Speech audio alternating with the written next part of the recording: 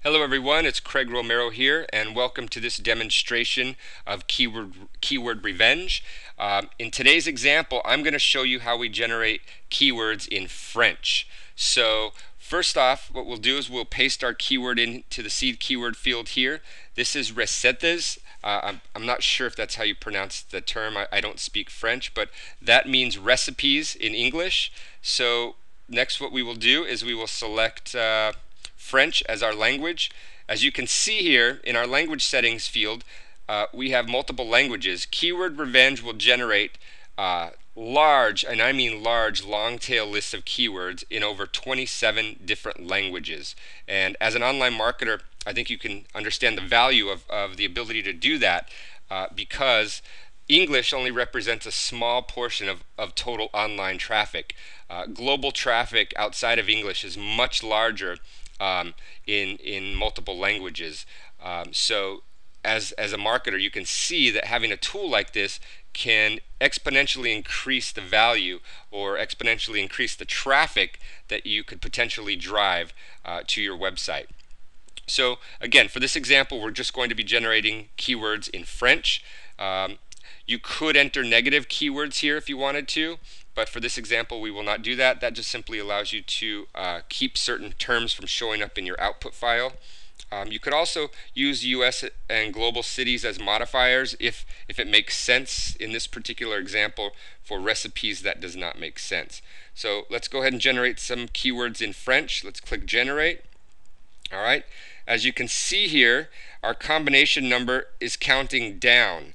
This number will continue to count down to 0, but that does not necessarily mean the program has finished because there are multiple phases in the combinations that are possible. So if this gets down to 0, more than likely it's going to jump up to another large number and count down from there, as there are multiple phases that it can discover for combinations. Now, as you can see here, we're already over 350 keywords within just a few seconds, and the status bar hasn't even begun to show really the green bar that will continue to grow as this program runs. Now, the way Keyword Revenge works is it scrapes Google Suggest for just about every single suggestion that anybody has ever searched for related to your seed keyword. So in this example, the program has gone to the French version of Google, and it has typed in this term recettes, and it is pulling every combination related to recettes that anybody has ever typed into Google France. Okay? And when I say every combination, I mean every combination, or just about every combination, because we've compared Keyword Revenge against every other Google Suggest tool out there, and there's no competition between what Keyword Revenge can do and what the other tools on the market can do. Keyword Revenge is much easier to operate, first of all, but most importantly, it generates much larger lists by far than any other tool on the market.